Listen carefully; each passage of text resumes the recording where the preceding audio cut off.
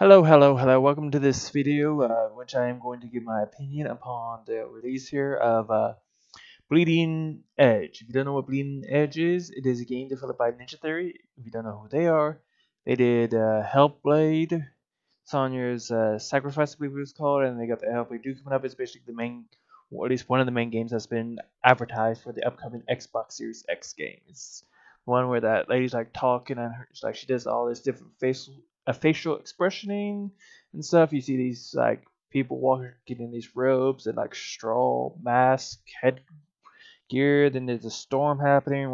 If you've seen basically Xbox Series X uh, advertisements basically of it's coming up, that's basically the game that's been used for the most part.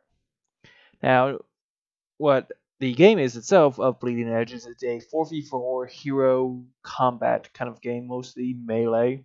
They do have some ranged combatants, but think basically, your Overwatches, Paladins, Dota, whatever, it's like you got your heroes, and this one's only got what? It's got 5 of the damagers, 3 of the healers slash porters, and 3 tanks. That's your basic heroes right now. And they of course vary in difficulty and just learn how to use. Uh, Game modes, from what I can tell, there's only 2 right now. There's basically it's these mode has like these batteries that you got to collect and deposit, but there's like a time first when you got to try to collect the batteries. Then once that's done, then there's the placement area comes up between the different selections of placement areas. You can turn them in, and you got to wait a second to turn them in. And there's basically their version of domination. It's like it starts off with 1 point, then 2 points, then gets up to 3 points at some point. It like happens over a periodic of time, and there are times between those points in which there's downtime, in which you earn points in both these games by killing the enemy.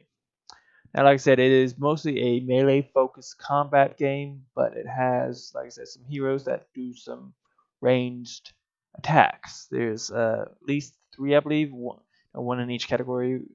Actually, no, I think there's 2 of them that are in the damagers and 1 that is a healer. But in a game where most of your guys are melee combatant characters, I find the ranged people kind of annoying. It's like they're a little too OP being in this type of game. It's like it's supposed to be mainly melee focused, kind of like I would say For Honor.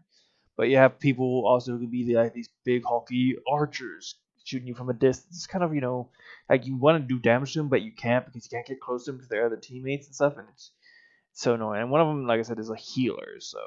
But the thing to balance him out is he can't heal and shoot at the same time. He can only do one or the other. He can't do both. So there's at least that aspect of balance. But my overall opinion about it, I do find this game to be imbalanced. Not just the aspects of the characters, but more of the players. More so, if you're either good at this or you're bad at this. And the aspects of it, like also, it's one of those games where it focuses so wholeheartedly on teamwork. Like you don't too much need it, but overall you do. Like if you're being swarmed by at least 2 enemies, if you're not just facing off 1v1, I mean, even then it's like you can have a person who is a damager outdo a tank, because it's just like like I said, you're either good at the game or you're bad at the game. It's like there's no like middle ground of your casual gamer. It's like you're either one end or the other. There's no in between. There's none. Maybe over time we'll see that, but like that was actually my complaint about it when I was actually starting alpha. I actually played in the alpha like when it first hit, like when it was first going out to play. I was there, and that was my main complaint. I felt like if you're good at this, you're basically a pro, and if you're bad at this, you're like a huge ass noob. Like it's like you're getting to the Call of Duty nowadays, and it's your first time getting to Call of Duty. You've never played a shooter before. You've never played actually even a game before. This is your first game going in, and you're going in with. I wouldn't even say Call of Duty. What would be like you've never played a team-based hero game, and you're going in with like Dota 2 or League of Legends. You're going in with that, and you're not just going in with that. You're going with 5 people who say they're pros, got the pro status, but they're all noobs who got carried, and you're going in there with them, and you're all just getting destroyed, kind of thing. It's just like like you're bottom tier, they're top tier, and they're whooping your ass. Kind of how people like to do Smurfy, you know, how they like to have fun destroying people who are new to the game. It's basically that, you know. Yeah, and this is at the beginning of the game. Like I said, you're either really good at it, you're basically a pro, or you're a noob. But not in the aspects of that. Like I said, you could also have some aspects of having good teamwork. You know, you could be a good team because it was like every game I played so far, except for the last one, we were doing good. And that's the other thing about it, like how hard it emphasizes on teamwork. Because either you're the team that is doing good and you're just dominating, or you're the team that's being dominated and you're just being dominated. There's no coming back. There's no tug of war in this game. There's no, possibility of coming back. Either you're getting destroyed or you're doing the destroying, and that is it. There's no in between. Like I said, even on like aspects of a 1v1, and that's what I find bad about this game. You know, it's a good game to try and have fun in, but like I said, you're either on one end or the other. Either you're doing good and you're destroying, or you're doing bad and you're being destroyed. And there's, like I said, no comeback. But like I said, also it possibly could be the aspects of coming or aspects of time, and we'll see it get better. You know, more of a balance to it, more to the game, or just more balance to these players playing it and just being good. But we'll see in time. This is just, like I said, my first impression day one. These aspects, it feels like I said, it's an imbalancing aspect of game. And not to mention the game itself, it's hard to balance it out, especially with, like I said, you have a majority of these characters who are melee. You have to be have to be up close and personal to really hurt the enemy team. Where you have some characters who are range characters. Granted that they can't be too far to actually shoot at you, but still, especially if you're trying to get away, it's like you just see your team get destroyed and trying to get away, and you got one of these fuckers who's got like this. There's one damager who's got basically a gat gun. It doesn't go up too fast, but it's basically if you're being shot at, you're just fucked. You're just fucked. That's one thing I think is the biggest complaint there is to the aspect of this game. You have majority of players melee focused, and you have some of them, granted a few, but still some of them that do range damage, which I find itself to be an imbalance to the game. If you're gonna make a melee combat game, make it melee. Like I said with For Honor, it's mostly a melee combat game, but think about it. How pissed off people would be if they introduced a character whose main ability was to just do damage from a distance with a bow and arrow. Seriously, he probably could have like a sword off to his side, some sort. But the majority of what he can do and be a badass is doing damage from a distance. Why, you're trying to take on one guy with a sword and some guy's peppering you from a distance with arrows. How annoying and just pissed off would you be? That's basically what range characters are in this game. Like I said, it's understandable that they try to balance them to where they can't be too far away to where they can shoot you. But any distance is still annoying because if you're 1v1 in a guy who is also a melee guy and you got his teammate off to the side here with ranged combat doing damage, you're fucked. Even if it's two people up. I mean, granted, it sucks if it's two people up close on you and doing damage, but seriously, when you try to 1v1 a guy and you got a guy behind you who is his teammate shooting you, and you can't do anything about him, even once you got him destroyed, you turn around and try to get to him. By the time you get to him, boom, you're dead. It's an annoyance, It's like, I'm not saying it's a bad game, but it just feels hard to see how there can be a good balance to this game. They're trying. I'll give them props for that. I will give them props for that. They try with aspects of how they show it with these. But how do you balance this game? Is my question. How do you balance this game where you have a melee focused game with some characters that do range? And overall, just balance in general. Because it's not hard to see it balanced with just melee combat only characters. Like how I said, For Honor. But how do you balance this game out? That is my question for you guys. How do you balance this game out? I mean, I'm not sure if it's going to get much focus. It might get the best focus it can, like the aspects of For Honor. But For Honor, there was issues with that beyond the game itself, I think. It was just the game itself. There are other aspects to this game, of course. You got the cosmetics to it, and you have they basically have like chips. They're basically your let's see, where is that thing of mine at? Basically this thing here. You have this, and and there have added aspects like a hero's. You can balance them out to however you want. You know, you can do it to however you want your abilities to do damage. You know, of how you can trying to balance them out yourself. Like I said, you want them to have the cooldown for your abilities bit, shorter. You know, your alt, they do have alts. You can increase the alt duration just a little bit, or how much damage it does, if it does damage at all.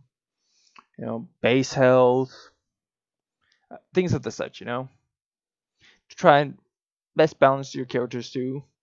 But of course, I said with Overwatch, though more so I'd say Apex Legends. How it's kind of started off with a few characters. If you like a character two here of Apex Legends, here I would say learn a couple characters. Learn 4 characters you go with, especially in each different category. Learn who you're good with a tank, who you're good with a healer, and who you're good with a damager, and then extra force somewhere in between those two, or in those 3. Because those, like I said, those are the only 3 base characters there are of class types. There's only a damager, a tank, and a healer. Those are the only things you got in here. Maybe they'll come out with different class types. Of course, they're probably going to come out with different characters. They have Friday maps. I'm not sure how many. 6, maybe 7. Not too many, but not too little. We'll see how it comes in the future, because right now, of course, with this whole coronavirus thing, we can't know too much, because, stay at home, be safe, be smart, social distancing, all that stuff. Wash your hands. When you're out and about, don't touch your face. Sanitary wipes and all that, be smart, But in the end, we'll have to wait and see how this game comes about. Like I said, it might not get too much attention here because this is so kind of unique of a game. It might not take off. It might, because of its uniqueness, take off. We'll have to wait and see. But like I said, this is my opinion upon it, at least for me as a gamer. Because, like I said, I had a bunch of games where it's like we were just basically destroying the enemy team, and then at the end, the last game, we just got destroyed, and I just quit out there because I can feel my rage coming out. Because, as I said in another video of mine, is like that's where I basically lose my self control, where an emotion can truly take me over is when I'm playing games and I'm getting destroyed. My rage will just grow and go, and just like I can feel the anger taking over me and want to say or do something that I shouldn't. So I felt that coming out. It's like I'm out. I'm gonna chill. I'm gonna go down. I'm gonna watch some YouTube or whatever. Yeah, this is one of those games, especially like I said, if you're one of those people like me too, if you get rage induced, especially when you get destroyed, this is like I said, one of those games. If you get destroyed, you are getting destroyed, and there feels like you cannot come back.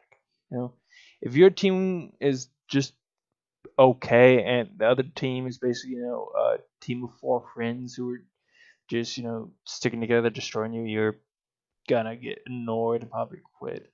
It does have one of those function of a game where it can spawn in another person, because I spawned in near end of a game on a game where my team was actually winning though, so that was kind of odd, but whatever. Yeah. Overall, it's a fun game if you can have fun in it, but it's one of those games, like I said, if you get destroyed and your rage and anger gets boiled up quick, like for me, it's one of those games that's gonna just probably annoy you at a bunch of different points. Fun overall, but I'm not sure if this is one of those games that's really gonna take off. It might not. Time will only tell. But at least for me, it's one of those games. It's like I might have fun on it here and there. I'll jump into it here and there, but it's not one of those games I'm gonna focus heavily on. Which is one of those games you're gonna kind of have to, because there are unlockables, like I said, cosmetics mostly. But through play, you do unlock those chips to balance your characters however you want. But you can buy them. But from what I can tell, the currency of how quickly you unlock the currency to get to one, it costs like 25 to unlock one of these.